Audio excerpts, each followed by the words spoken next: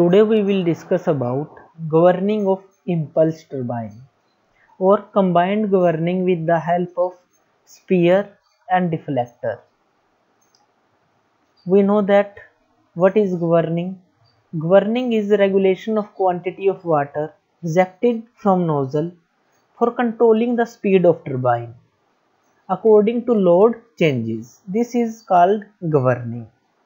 Firstly, we will discuss about parts of the governing of impulse turbine.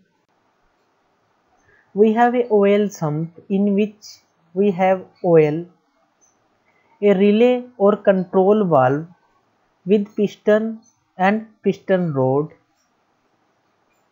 a cylinder with a piston connected to sphere, impulse turbine and nozzle. Oil sump is connected with the relay or control valve with the help of pipes. There are three pipes.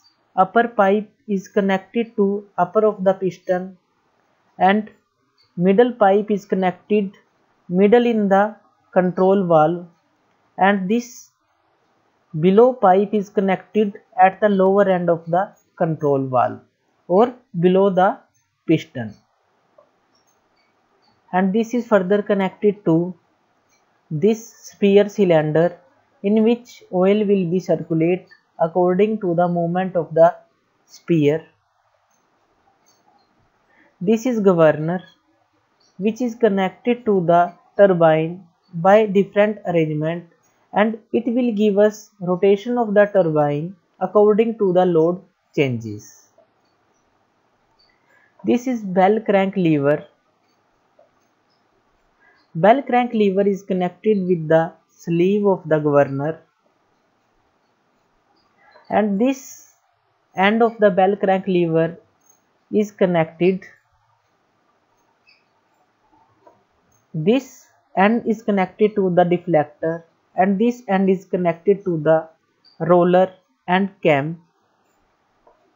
This cam is attached to the sphere. There is a fulcrum for providing support to the lever. Now we see the working of governing of impulse turbine. What will happen? When our turbine is rotating at a speed, and if this speed is increased because load is less and speed is more, by the increasing of this speed, this turbine shaft is connected to the mechanical linkage by this governor, and this governor will also start rotation at the higher speed, and sleeve will go upward of the governor. This sleeve is connected to this lever, and this bell crank lever will deflect the deflector, and deflector will work and it will deflect the water which are coming from the nozzle. Then another working is this oil pump will start working and supply oil to the cylinder. By the sleeve action, this piston will move in the downward direction, and this piston in the downward direction will supply oil from this valve to the sleeve cylinder, and this cylinder, this sphere will move in the forward direction and decrease the area, and so flow rate will be decreased, and this compressed fluid will go back to the oil sump. So this is the governing of impulse turbine.